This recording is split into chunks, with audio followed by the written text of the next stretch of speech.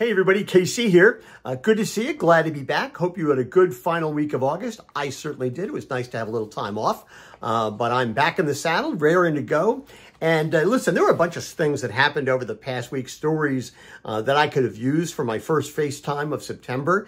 And most of them kind of fell into the kind that would allow me to indulge my inner Howard Beale and howl at the moon and rant and get angry. And I decided I don't want to do that. I want to start off September in a more mellow mood. So I want to focus on kind of a good news story, a positive story that I read in The Atlantic. And it was a column by a fellow named Arthur C. Brooks, who's an expert on the subject of happiness. And one of the things that he writes about in this particular piece is what he calls the ultimate happiness diet. And one of the things he writes is this: a great deal has been written lately about ways of eating that increase longevity and improve health. Debates rage around the virtues and drawbacks of certain restrictive and regional diets, including such varieties as old-school omnivore, lacto-ovo-flexitarian, hadn't heard of that one, Mediterranean, and Okinawan, hadn't heard about that one either. These discussions are interesting and important, but usually leave out one important question: what diet makes us happiest? And what he says is, while what we eat clearly has an impact on our well-being, it's how we eat that really can have an impact on our ultimate happiness.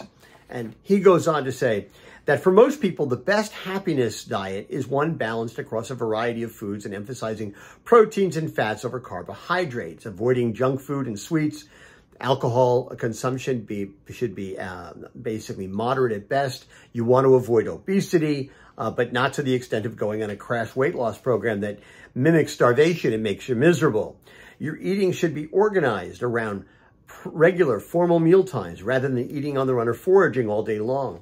Meals, this is the important part, meals are best taken in the company of others. Brooks writes that this to me sounds all very Spanish. Over the past 35 years, I spent a great deal of time in Spain. I married into a Catalan family and have lived in Spain for long periods. As with virtually everywhere else today, a good many people eat poorly in Spain, especially among the young, sadly. Still, the typical Spanish diet remains a sound model consisting of a varied, balanced menu that is rich in proteins and olive oil and moderate in carbohydrates and alcohol, which is generally only served with meals. Starvation diets are unheard of in Spain, and they probably haven't heard of Ozempic yet either. Basically, what happens is, the most important thing here is that Spanish people rarely eat alone. Meals are emphatically social occasions, which is why they take a long time. That ultimately is the recipe for happiness. And I think this is such an interesting observation. You know, in the food industry, there have for a long, long time been conversations about why it's important for people to have meals together. It used to be many years ago that they talk about there should be one family meal day or one family meal week a month.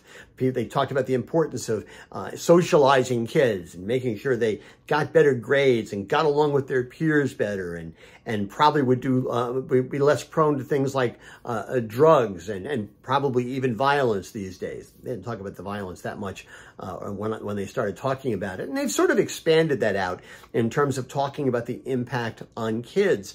But it seems to me this is a really important revelation by Brooks, that we are happier when we eat together.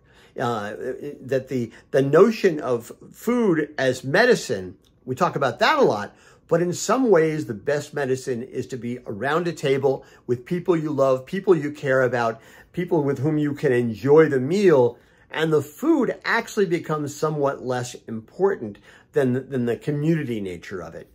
It's why I've always thought the best parties always center in the kitchen, because people are hanging out in the kitchen, they're doing stuff together, there's conversation.